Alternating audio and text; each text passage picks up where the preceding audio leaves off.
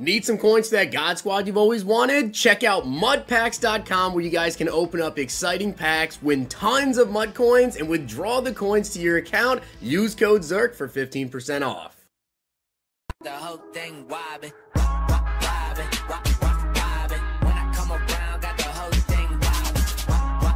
I've been keeping you guys posted on all of the confirmed golden tickets as I have become aware of them, and as I told you, golden tickets can change. They can be rejected, people can change their mind, and there has been a change, and we're gonna go over that. I do want to give a shout out to him for being a part of the Noti gang. If you guys want a chance to shout out in the next video, drop a like in the vid, make sure you guys are subbed to the channel, turn notification bell on, and comment down below, Noti gang. You guys are likely watching this video on Saturday. I'm not sure if you're watching it in the morning, in the afternoon, whatever, but my NBA picks today may already be up right now. So if you guys want to check out Underdog Fantasy, you can use code ZIRK to match first deposit up to $100, and follow me over on Twitter for my NBA or MLB picks. I may also have some of those up today. Let's talk about this golden ticket change, but also some information here about golden tickets, because I know people are going to ask me, when is like the final date that we'll kind of know what GTs are coming out officially from EA, and then when will they be coming to the game?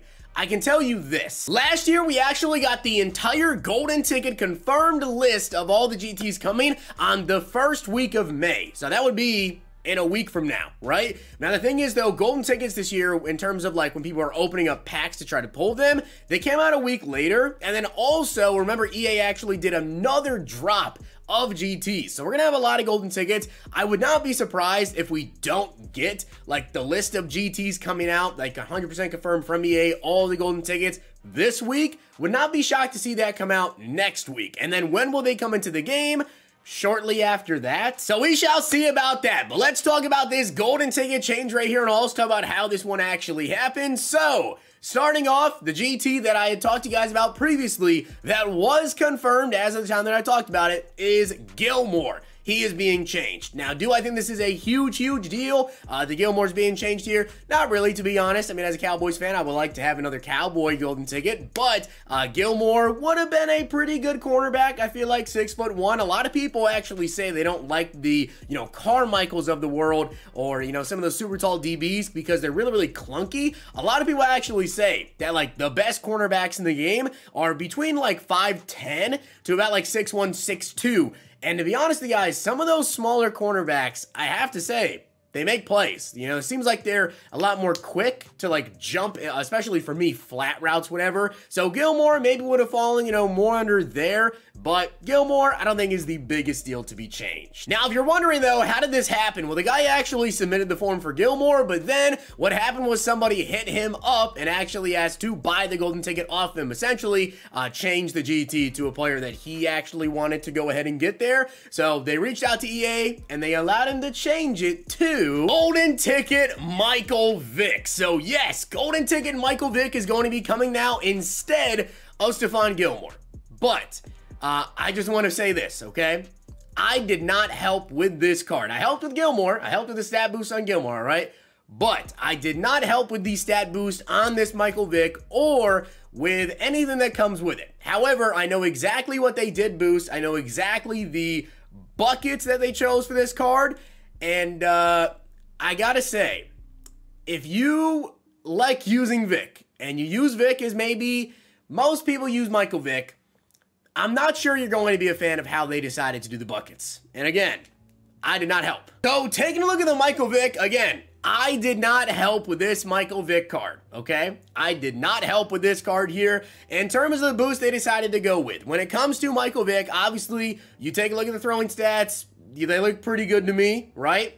When you take a look on the run stuff, pretty much everything is pretty high on this card. So there's really only one thing that I would necessarily say that needs to be boosted, and that would be carrying. After that, everything is kind of nitpicky a little bit with what you can determine to actually upgrade. But the boost that they decided to boost was carrying, which is really good. They decided to boost the carrying on him. Short accuracy, medium, deep, and play action.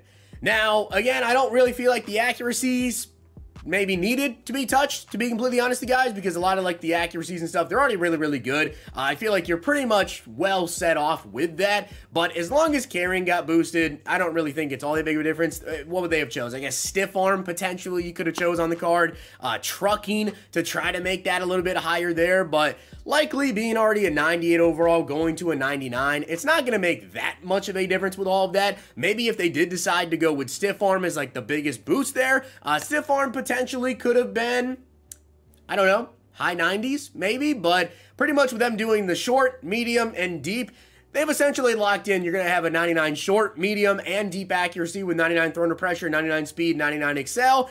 Should potentially be 99 throw under pressure. Already has 99 throw on the run, and the play action is well going to be up. Play action doesn't really matter. One really good change they did make, though, is Michael Vick on this card has Slinger 1, which for those guys that don't know the differences between the releases here, Slinger 1 is the best short and medium, but not very good deep. They made the change to Vick to be Slinger 3. I love that choice. It is, in my opinion, the best release in the game, the best deep release in the game, and very good medium and shorts. In terms of the 0 AP bucket, they went with Fearless and Hot Rod Master.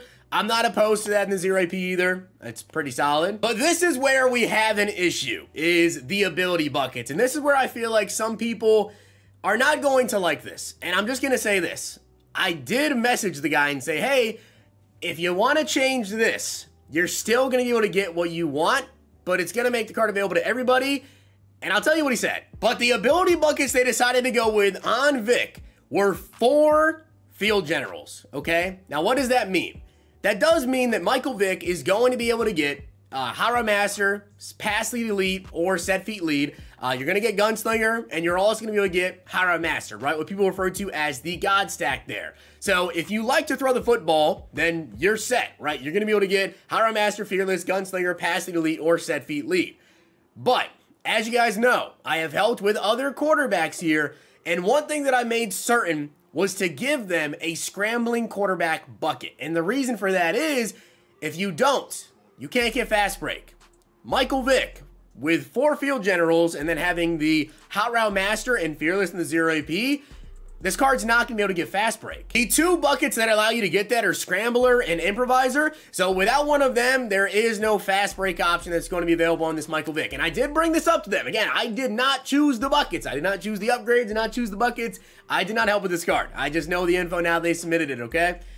He said he wanted to make Vick to pass the ball. He's a Michael Vick fan. He doesn't want this Michael Vick card to be out there for people to be running read options and QB powers and all that. And his exact words were, go use the Lamar Jackson. Which, to be fair, I mean, hey, it's his golden ticket, right? He's going to make the card that he wants to go ahead and choose. I did inform him that if he were to choose, like, Scrambler or something in one of the buckets, then he would still be able to get, you know, some passing abilities in there. But I think he's pretty set on wanting to make the Michael Vick exactly like he did, and pretty much not wanting people to use the golden ticket Michael Vick as one of those, like, read option and, like, QB wrap quarterbacks pretty much, and just wants him to be one of the best possible passing quarterbacks that can still take off during plays. So, I mean, hey, he made it how he wanted, and that is Michael Vick. So with that being said, guys, that is the golden ticket change. Stephon Gilmore is no longer going to be coming, and Michael Vick is going to be coming as a very, very good passer of the football. That is for sure. You guys can let me know down below what you think about that. I think there's going to be a lot of talk about how he doesn't get fast break on the card, which,